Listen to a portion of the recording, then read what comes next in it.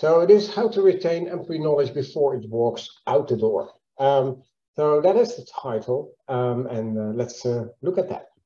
So first, what is knowledge retention? So different definitions, of course, capturing knowledge in the organization, so it can be used later. This is a really practical one. More formal one, the collective ability to store and retrieve knowledge and information. The bottom line is what you want. You want to capture the knowledge and experience that live in your organization and create your organizational memory. That is what it's all about. So you want to sort of make sure that you track and trace everything and then store that and make it available to people when they need it. So that is what knowledge retention is. And if you look at it, there are very different types of knowledge around. And also you can, if you will surf the web, you will find a lot of different definitions. I like this one. It's an old one from Walsh and Unson, and they did a research and they came up with like 5 categories of knowledge that you need to address.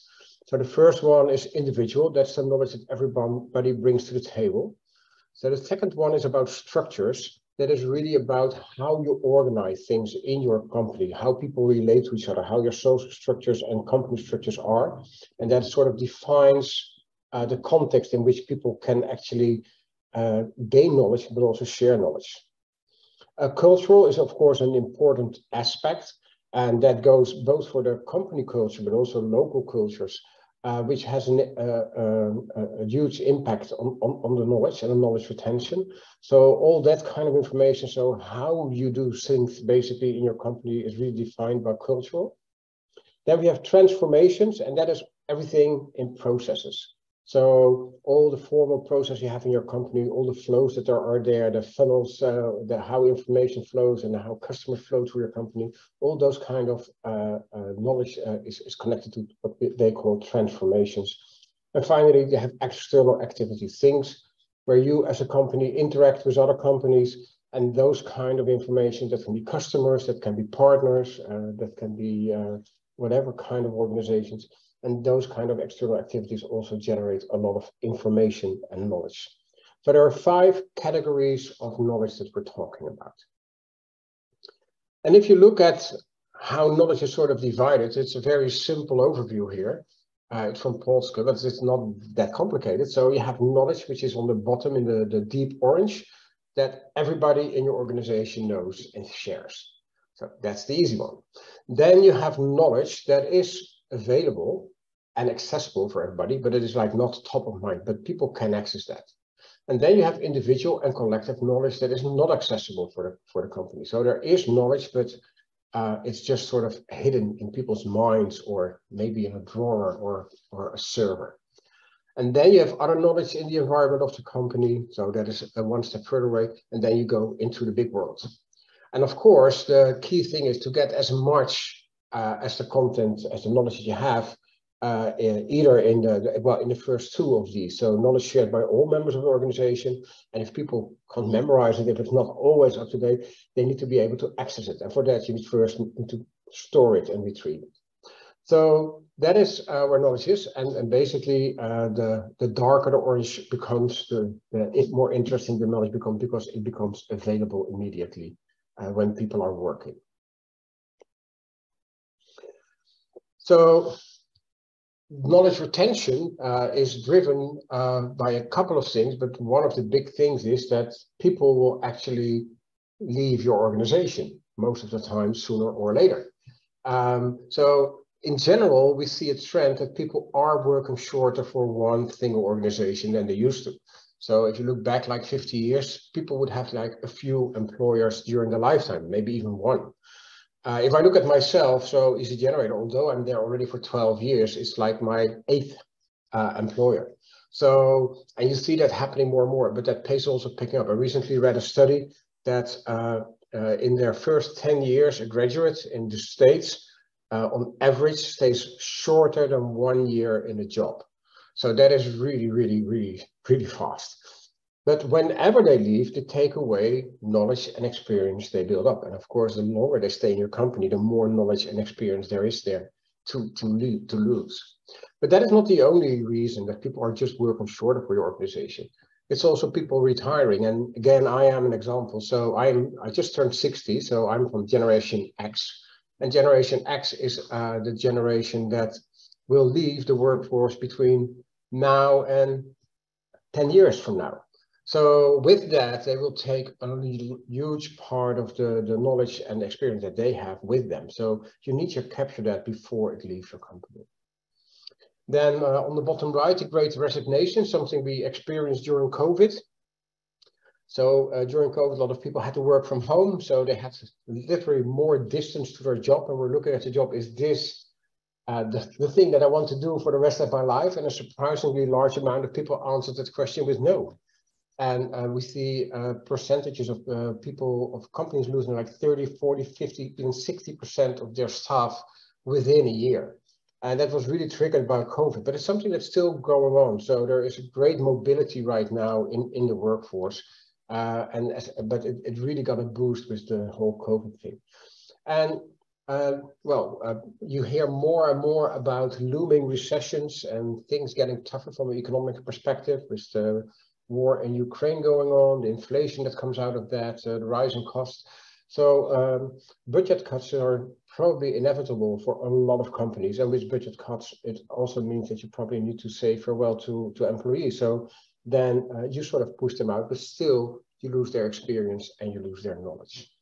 So these are 5 reasons or 4 reasons why you could lose employees, and all reasons why it's really important to capture their knowledge before it is too late. And just to dive in all of them, just one by one. So as I said, people are working shorter for one organization, and it's happening all the time. And so to retain knowledge, so the first thing probably you have to do is try to retain your employees. And it is something that a lot of organizations put a lot of effort in facilitating people. After COVID, also things are way more flexible, working from home. You even have people who are now sort of traveling the world and working from wherever they are at that moment. So they're the digital nomads, they're called. So companies really try to facilitate that with all their might, but still they will see people leaving. And we have it sometimes at Easygenerator. Sometimes it happens at Easygenerator, of course, as well. And sometimes you lose people that you really don't want to lose. I remember we lost one of our sales guys not that long ago because he had a dream. He worked for a couple of years really hard and was really successful in our company. And he said, okay, I want to take a sabbatical. And he wants to go to the Antarctic. And you can't compete with that as an organization. So people will be leaving your organizations. And I already mentioned a couple of other reasons there. So they're just working shorter for you.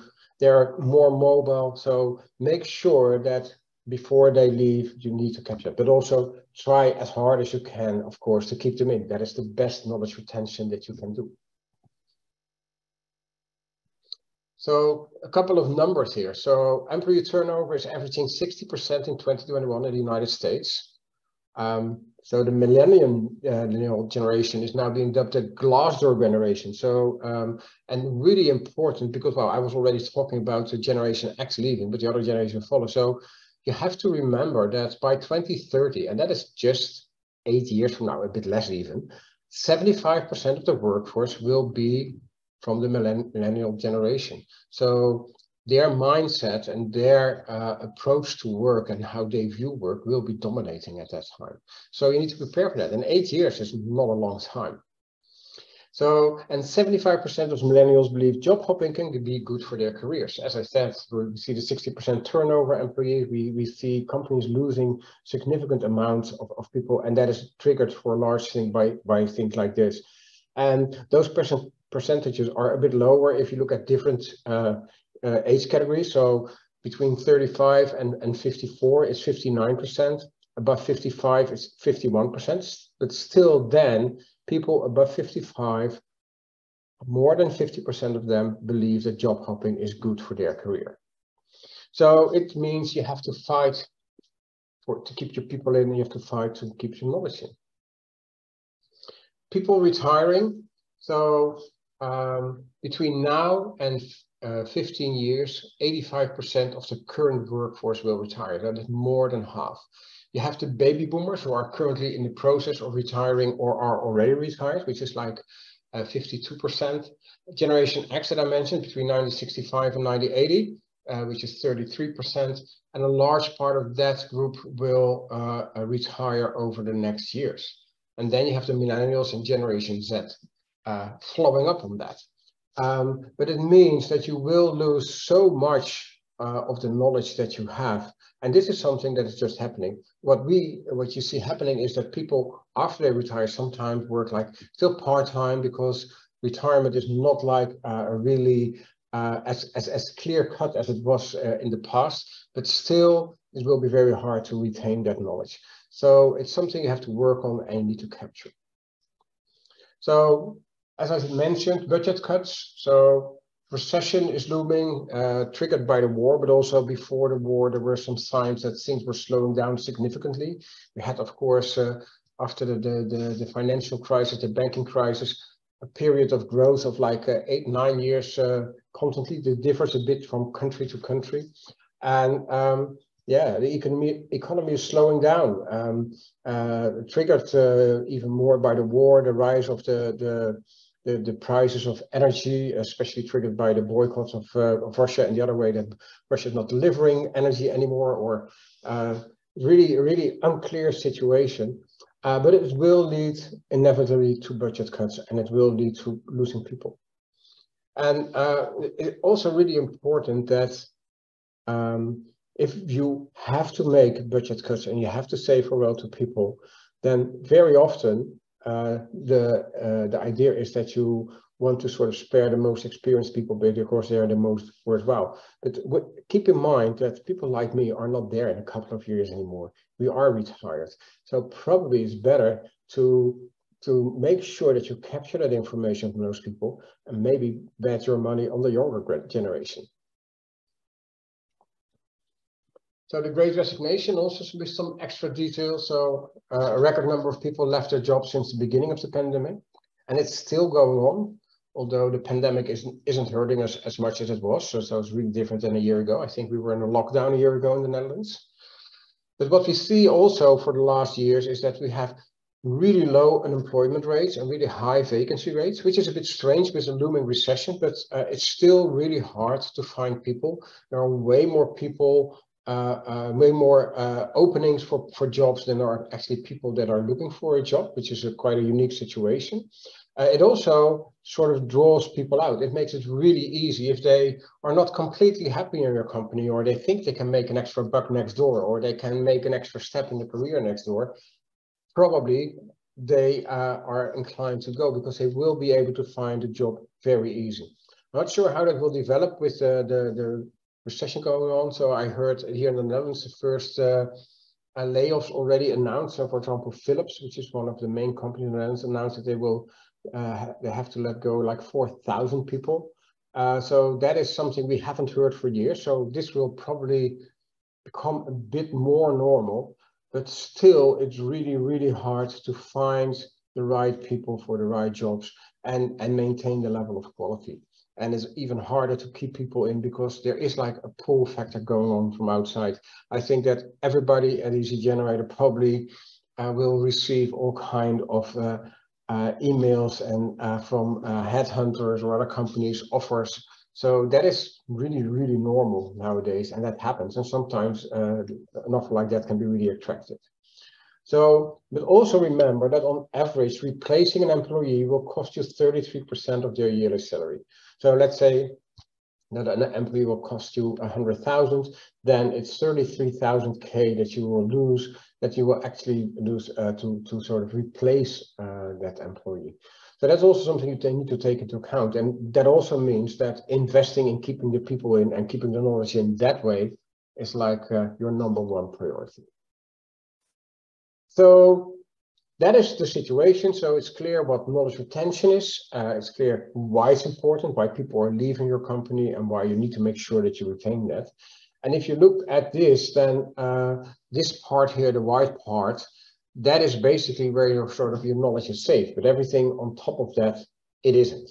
And basically what you need to do, you need to bring that down. And probably you don't want to get all the information into people's heads, but you want to collect that. So, and especially from those two rings directly outside your company. So company that is from your company, but it's not accessible to the company, that is one thing. So it's something that that is your first goal. And second, information around your company that lives there, you want to bring that in and make it and keep it for safe keeping and retrieval.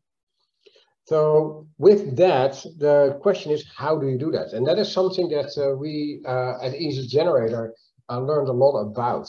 So one thing that I really like is this quote from Lewis Platt, and it's sort of it's something that gives direction to us at Easygenerator, and it is like, if HP knew what HP knows, we'd be 3 times more productive. And if you think about it, it's so powerful, because what he says basically, if somebody in your organization has a problem, probably somebody else has the solution to the problem. And if somebody in your organization has a question, probably somebody else in your organization has the answer. So the key thing is that that information, that knowledge is stored inside the employees' heads. And with that, you can't access it, you can't find it, you can't retrieve it. So you would be way more productive if all that information would be available. And that is sort of the holy grail for Easygenerator, to allow people to capture their knowledge, to build up that body of knowledge and make it available to other people. So also taking one step back, you see that there are different kinds of types of content. So you have like really specific information that is around for a long time. So that kind of information usually is documented pretty well. So it would be interesting what we did at Easygenerator, sort of went through this quadrant and look at where are we strong, where are we weak, and this one came out a bit more better than the rest. The specific and perishable, that is really a risky one, because it is really specific to your organization and it only has a short shelf life. So it changes a lot. And examples of that are, for example, recently I spoke to one of our customers, Canadian Mint, and basically they said, well, we're the only company that is responsible for creating money in Canada. So we're the only ones, people who work here are the only ones who actually know how it's being done. But those kind of organizations also change a lot with all the things that are going on. So what you see is the information they have is really specific. It's not available outside the company at all. So it is everything what is known about the company lives inside the company. But also whenever it changes, you need to track that as well. So just tracking it is not and storing it is not sufficient. You need to make sure that you also follow up and make sure that it keeps up to date. On the bottom left, we have generic and durable. So that is a sort of information that is really available to create common knowledge, and that has a long shelf life, and that makes it really easy. It is also not specific to your organization, but to many. So it's also something you can get from the outside. And on the right side, you have the specific to many orgs, so generic and perishable. But that is what is not that interesting for you. So what you see is that the things that are specific for your company, so the top of this quadrant, are the most important one to focus on. And that the perishable ones are the ones that are toughest to capture. And the more generic it becomes, the more important it becomes to track. So how to solve this problem? And it is something that we sort of stumbled on by accident with Easygenerator, because we started in a different place. We started in the world of e-learning development. And if you look at the world of e-learning development, something that I have been working in for a long time, you see a process that is how that content is created. So on the screen, you see the L&D, which stands for Learning and Development Department. So that department is responsible for developing learning material, courses, training, things like that. And their educational specialists are called instructor designers. So those are people with a specific knowledge about e-learning, online learning. So usually they are the ones who have to create the content. The problem that you have though, is that it is the subject matter expert, the employee, who has the knowledge. The knowledge is in the business, and most courses are, of course, actually about that content that's specific to your organization. So you need to get that information from the business side. So the instruction designer needs to interview those SMEs, subject matter experts, those employees, to get that information, put it in a course, go back to them to see if it's still correct. He has to solve conflicting input that he gets. And that process of going back and forth between the instruction designers and the subject matter experts, that is really time consuming. And with that, e-learning development also becomes really expensive. So it's safe to say that the development of e-learning is really, really slow because of it, and it is really expensive. But that is not even the biggest problem. The biggest problem is that when the course is ready, it's being published into a learning management system, an LMS. And that is the environment where the learner can look for the course and take it. And most instruction designers consider their job done. And that is also because they are not connected to the business. So they're not aware that the process they have described in their course are actually changing all the time. And sometimes a course is even outdated when it's being published. But for certain, if you don't keep it up to date, it will be outdated in the matter of weeks or maybe months. So the problem is the instruction designer is responsible for the creation of, for the maintenance of the learning, but the knowledge is on the business side. So there's a disconnect there. And because of that, the instruction designer can't keep the content up to date. So what we came up with at Easygenerator is a very simple solution. So you just need to leave the knowledge where it is. So we came up with the idea of employee-generated learning, where not the instruction designer, but a subject matter expert is responsible for the creation of the content. And we started out with helping them to create e-learning courses. So we created a very simple e-learning authoring tool that basically anyone can work with, and they can put their knowledge in there in the form of a course or a training. And then it will be published and go to the learner. The instruction designer is still there, but not responsible for those courses. So they can initiate it, they can coach, they can guide, they can help design, they can co-author, they can do whatever they want, except for taking over the responsibility for the creation and maintenance, because that needs to be in the business. That's the only way to guarantee that the content that you create is actually alive. So that is what we did at Easygenerator, and with that, people started creating courses. And then we also added other information, things that we call micro-learning.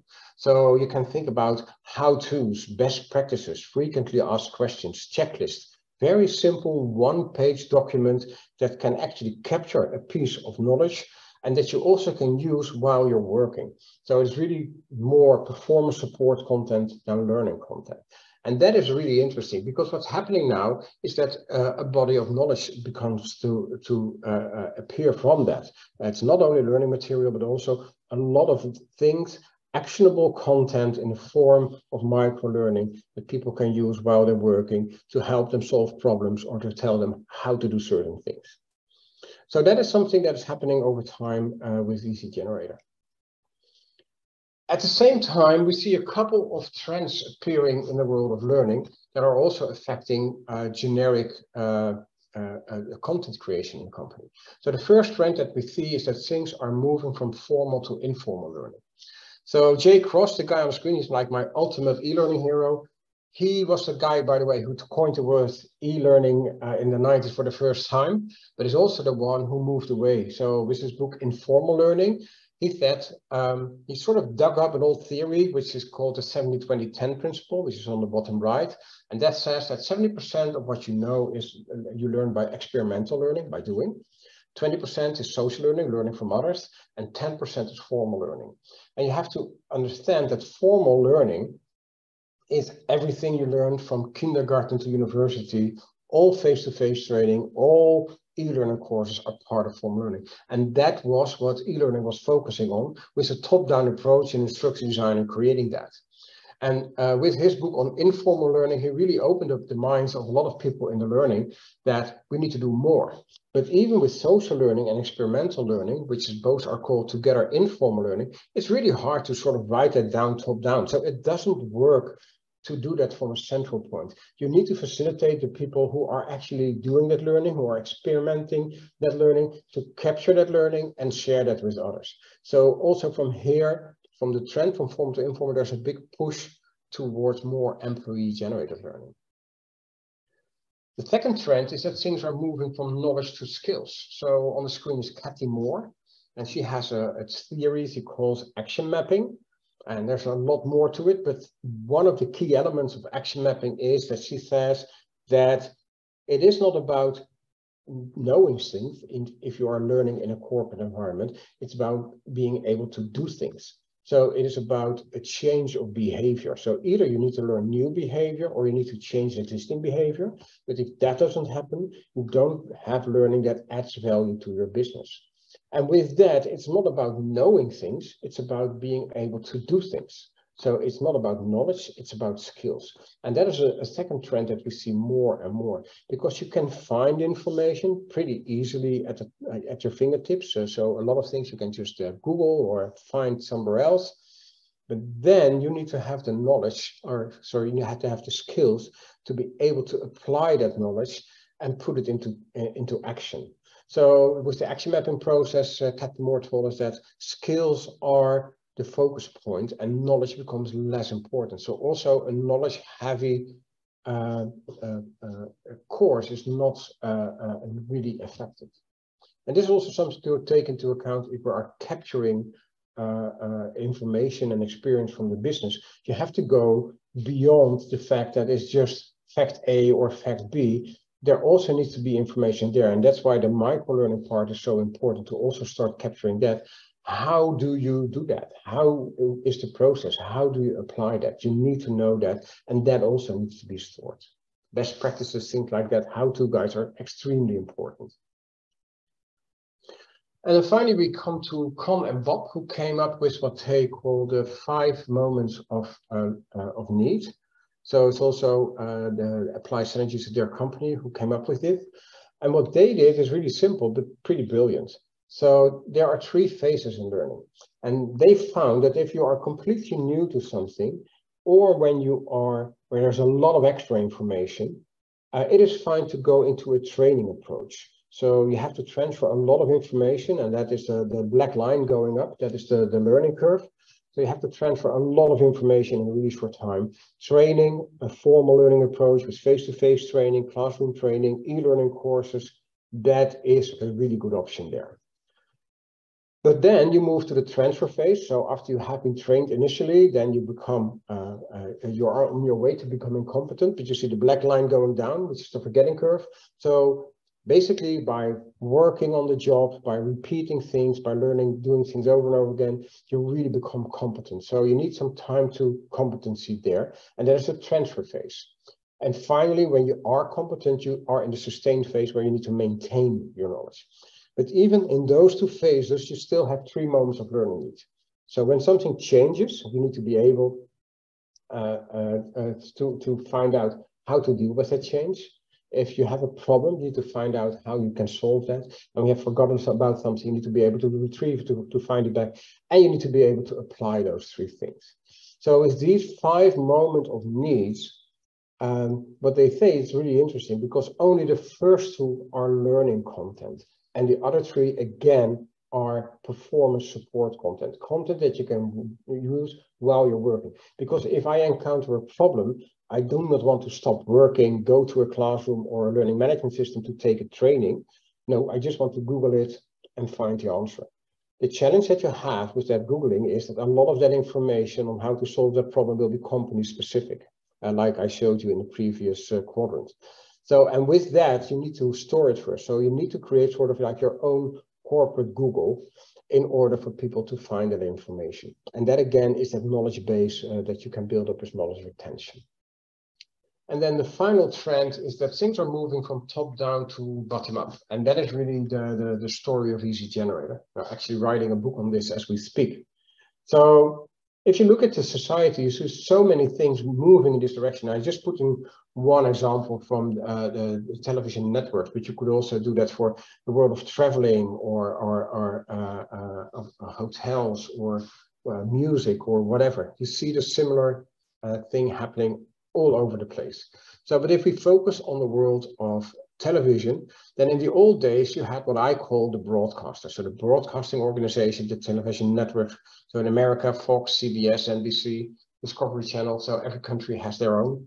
But the organizations that program the TV for you. And that program, they determine what you have to watch and when you have to watch it. So you can't change the TV. So the news is at 8, the soap is at 8:20, and there's a movie at 9. And if you want something else, bad luck, you can have a choice to maybe switch channels, and maybe there's something better there, or you can switch it off. But that's the choice that you have.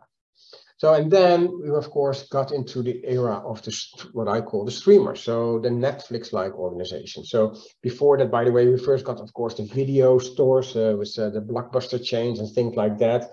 We got TiVo, which was a programmable video recorder that could actually pre-record a whole series for you, so you could watch it whenever you wanted. And the key thing of those things is it gives more power to the viewer when and what they want to watch. And that is also what Netflix and all the other streaming organizations like HBO Max and Disney Plus is all about. They have pretty much the same content as those television networks. So they have series, they have movies and things like that. The difference is it's not pushed to you and it's not pre-programmed. It's just they're waiting for you to go into your Netflix or Disney Plus and find it and watch it whenever you want, and also what you want, and even on which device you want. So with that, you see that things are moving more bottom up, because it's the viewer who's now in charge of determining what he wants to view and when he wants to view it. And then you go one step further, and then you come into the category of the creators. So then we talk about the YouTubes of this world and the TikToks of this world. So they allow people to create content. So basically what you see happening is that the viewer becomes the creator of the content. So somebody can create his own YouTube videos and other people can watch that. But that same person can also be the viewer of other videos. So both with YouTube and TikTok, we now have channels where people can create their own content. So that's even more democratized than with streaming, because then you still have to consume information from somebody else. You're not able to create that content yourself. So we go from broadcasters to streamers to creators. Things are moving from top down to bottom up.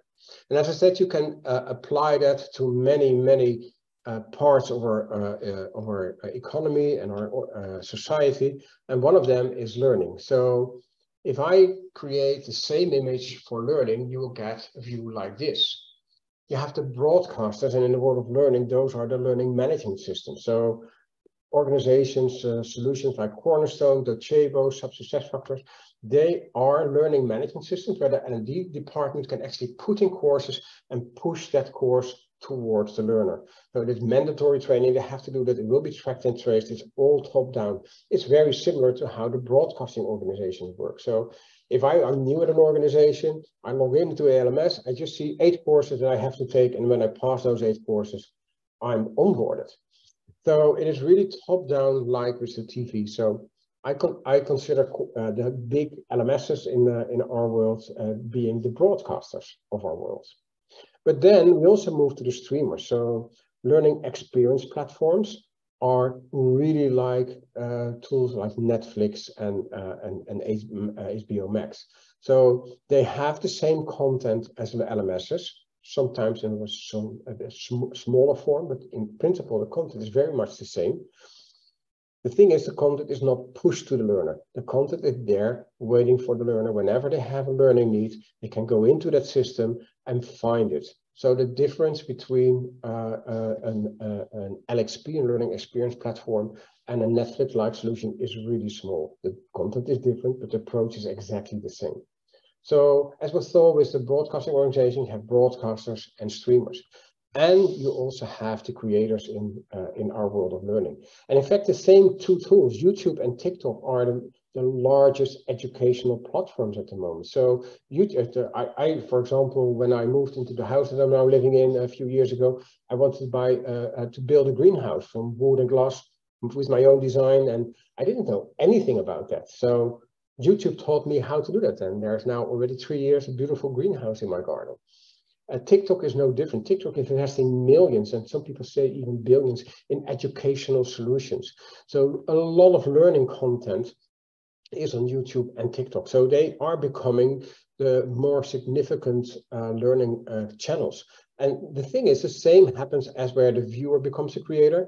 In this case, the learner becomes the teacher, because I can learn from a YouTube video, but I can also create a YouTube video and share my knowledge and my information. And Easygenerator is like that, but then for a corporate environment. So it allows people to capture information, which can be a course, which can be a micro learning. By the end of the year, we even have video options that you can record video, that you can record yourself or screen and explain something there. So that trend is really much empowering the people to create things themselves, making from a viewer a creator, and making from a learner a teacher. That is what's happening, and that is a trend from top down to bottom up. And you can actually bring all those trends together in what we call the learning diagram.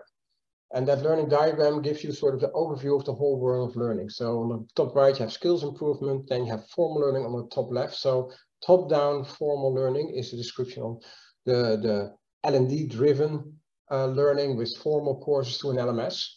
Then you have knowledge transfer, which is much more bottom up, because people are sharing their knowledge very often in the form of a course or a training. So, for example, a lot of the content created in Easygenerator is like that. And you have performance support, also bottom up. So people are then sharing experience on how to do things, how to solve problems, and how to actually apply certain things. But that is also information which is not meant for learning, but it's meant while you're working. So it's much more like support information. And those four categories are basically describing the world of learning. And from an Easygenerator point of view, on the top of that diagram, you have like the instructor designers who are pretty much in charge, creating content and pushing it down. And on the bottom side of things, you have the subject matter experts, where Easygenerator really focuses on enabling them to capture their knowledge either in the form of learning or a performance support content. So this is where Easygenerator has a sweet spot, is the triangle. So the more you go on top, it's still also being used, by the way, quite a lot by instructor designers, but the real sweet spot of Easygenerator is facilitating people in the business, subject matter experts, to capture their knowledge in the form of a training or a support material. And what we also see, there's a trend going from formal learning to knowledge transfer. It's a move that Easygenerator made itself, and now we're going more and more into performance support. So what we see is that tools are more and more facilitating the creation and the publication of content that is meant not to learn in a formal way, but to learn while you're working, so the performance. And with that, you get the impact of knowledge retention. So where Easygenerator, for example, started out to improve content creation, do it faster, to solve the problem that we have there with maintenance, also to create like a larger group of people that can create content. That is where Easygenerator started. So we really improved content creation. But what we found is that with that, we are creating that corporate memory, because all that information is stored into your corporate brain. And so I see that my text shifted around a bit, but here are the 5 groups of that, 5 types of content that you can create. But what you are doing, in fact, the moment that employees started writing down their knowledge in the form of a training or another resource, you are starting to build up that corporate memory. And with that, you get a knowledge base that you can use, that people can work with while they're working, because that corporate memory will actually contain solutions for problems and tells people how to apply certain things. So while you're working, you can dive into that corporate memory, pull out that information, and actually be more productive. So, and with that, you get what Lewis Platt said, if HP knew what HP knows, it would be 3 times more productive if you actually start to realizing that dream. So with Easygenerator, by allowing people to create content in a very easy way, you build up that corporate knowledge, and then you can actually improve your performance.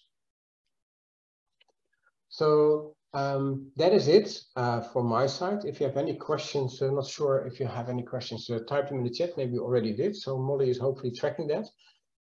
If you want to hear more about employee generated learning, we have an ebook on that.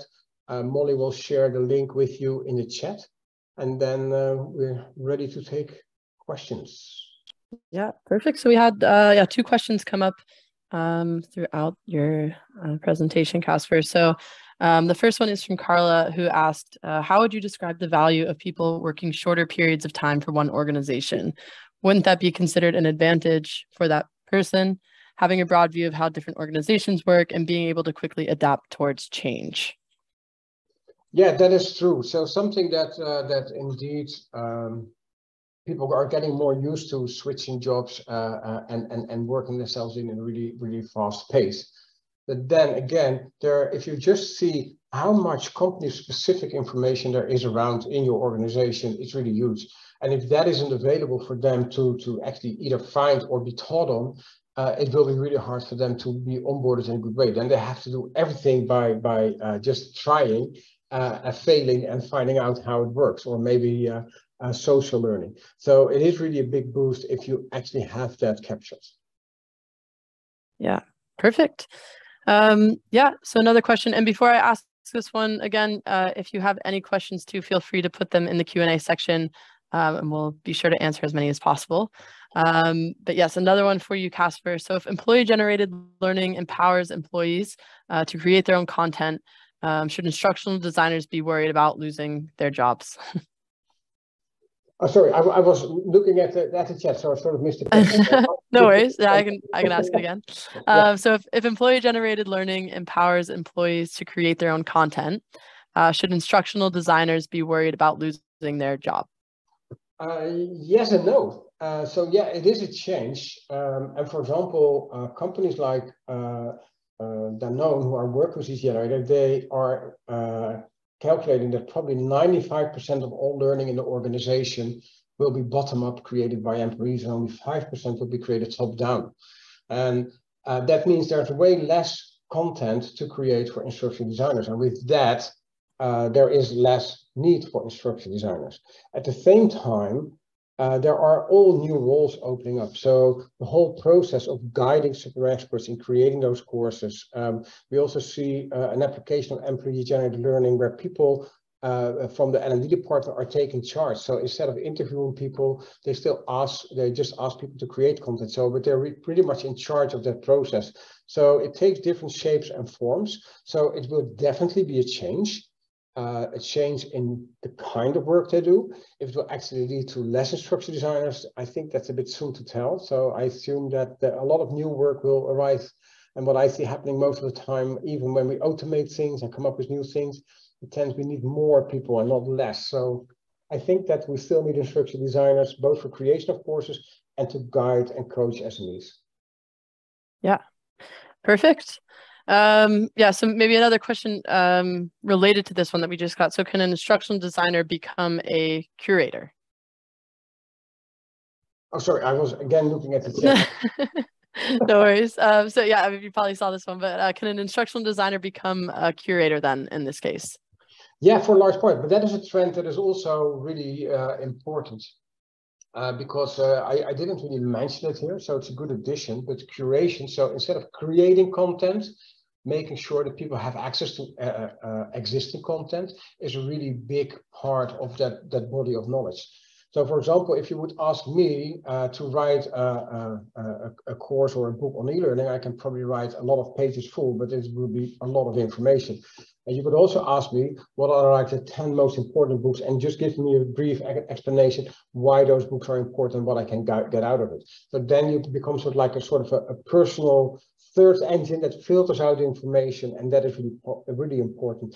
And that by itself is really huge part of the whole knowledge retention. So with Easygenerator, we are expanding our microlearning capabilities, and then these also curation, so not the creating of content, but the capturing of existing content and framing that in a certain way. That is a really big part of that. Yeah, definitely. Yeah, and another one, you mentioned microlearning, and this one kind of mentions microlearning, but do you think that with the changing employment scenarios, new learning technology should be introduced? Do we think, or do we need to rethink microlearning to cope with the changing learning needs? Yeah, good question. So the answer, in fact, is that we don't know yet. It also depends on how you define microlearning. So some people just define microlearning as smaller courses, but still like formal learning. In my mind, microlearning is something that you can use while you're working. With that, the whole dynamics of learning changes, because that's so different than learning in a classroom. So I think the shift from formal to informal learning, from basic classroom learning to workplace learning, that is happening, and with that everything changes. So also indeed all the audience, how people learn, what they want to learn, when they want to learn it, but indeed also the tools. And what you now see happening is that I think that the next thing in learning will not be like the evolution of a new tool. We now have LMSs, we have LXPs, we have knowledge bases. So for the learner, the issue becomes, where can I find that information? And what you now see is that all those tools are sort of integrating with existing tools. So if you are working in Salesforce, you can actually look through Salesforce through all those databases and get that information. Or if you are in Teams or Slack, you can actually search directly through Teams and Slack for that information and get it there. So you will sort of go oblivion to where the content lives, but we are going to sort of use more and more existing channels to benefit from that. Yeah, nice. And around that topic too, because a few people were asking for some more information, we have an ebook about microlearning at Easygenerator, which I put the link to in the chat as well. Yeah, feel free to download that as well. Yeah, and then yeah, someone asked, Kasper, I'm curious to hear how you are using Easygenerator. Maybe this is more around yeah, how others are using Easygenerator, but any recent use cases you would like to share with us. Maybe we can discuss that, Kasper, but also, yeah, in our later sessions, we'll go over that as well, but maybe you want to give a brief introduction for how most people are using Easygenerator. Yeah, that's maybe a webinar by itself. Yeah. It's really different. So we see an application, for example, at Electrolux, we see people there, trainers, that apply the flipped classroom model. So they capture a lot of the knowledge part of their training in a course, and ask people to take that up front, and then during the classroom session, which is now shorter, they work on applying that by doing role plays and stuff like that. So moving from face-to-face learning to a blended form is what we see a lot. As I said, there are organizations implementing it really top-down. So they use Easygenerator and the subject matter experts as a replacement for creating the content by themselves, but they're still pretty much in charge of the process. Other organizations look at a tool like Easygenerator much more like a way to share knowledge. So they allow anyone to create any content they want to create or share, and leave that completely open. So there is a big mix of user stories there. And we will, by the way, in the session with Jan Kees, also go into a bit more detail with a couple of examples there later today. Yeah, definitely. And even in the next one that we have coming up with Geert de Jong, he'll be speaking about his personal experience with Easygenerator as well. So well timed, I think. And yeah, maybe just one final question, Kasper, especially since this event itself is focused a little bit on the future and preparing yourself for the future. So Federico asked, is there a plan for the metaverse? Maybe when it comes to Easygenerator. Well, I'm not sure if Meta has a plan for the metaverse yet. I'm not sure. So yeah, we're looking at that. I think it could be really, really interesting. But we had things like Second Life, where you could actually create a second sort of well, a virtual world where you can walk through and learn and work and play. And the idea of the whole metaverse is sort of the same. So I'm not sure what it will mean for learning. So I'm really following that, but I haven't, yeah, I don't really understand yet what they are going to do. So it will be a big surprise, but it will, if it is successful, it will influence learning definitely. So something that I really look forward to.